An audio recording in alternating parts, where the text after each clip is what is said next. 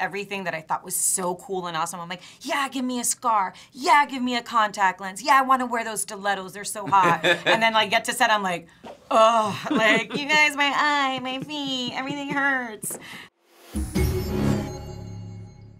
What's the journey to you guys getting to this place, to the tech? Because what I thought about it was, you have done a lot, Jackie.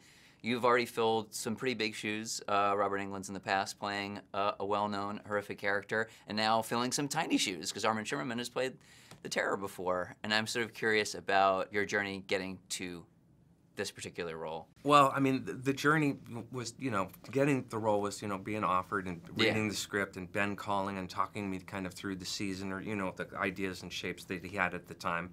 And it just seemed like, I mean, the pilot was really funny, and it's a very interesting character for me, because the character kind of, you know, he lives in the past, and he's what happened 15 years ago. So much is what drives the whole like season, and by that I mean it's like what happened to young Arthur when he was 10 has just completely changed and reshaped his life, and it's driving what he's all about now.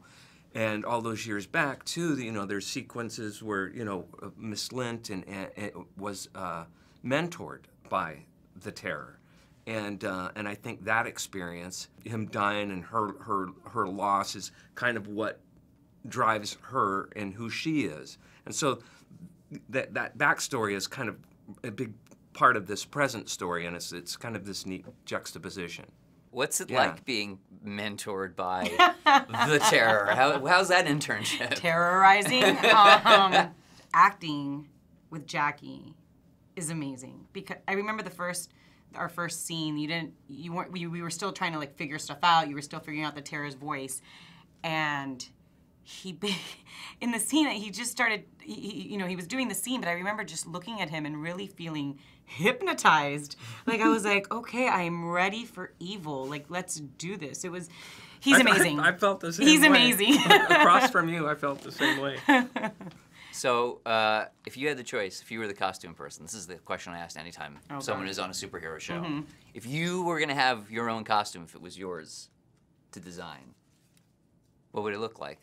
Oh my God. I feel like for both of us, we'll say like no contact lenses, because we each have contact lenses. I want to be super short guy in a wife beater shirt. Because think about that. Just a t-shirt and some shorts on production, that would be awesome. Okay, unless when it's cold on set. I mean, and by the way, this is taking place on Belize, by the way. This is like off the coast of Belize, obviously. If we're going that far, you're on vacation, man. Yeah, on vacation. I'd be the vacation superhero. That's what I would be. No, I'm like, what happened with my character is everything that I thought was so cool and awesome. I'm like, yeah, give me a scar. Yeah, give me a contact lens. Yeah, I want to wear those stilettos. They're so hot. And then like get to set, I'm like, oh, like you guys, my eye, my feet, everything hurts. So yeah, I'm like, what looks cool isn't necessarily what's the most comfortable. I'm like, I want flats. It's really fun playing these characters, but I mean, almost everybody has, you know, something they're dealing with in terms of costume. Peter had it the worst. Yeah, he really did. I was gonna say, that's pretty rough. Yeah.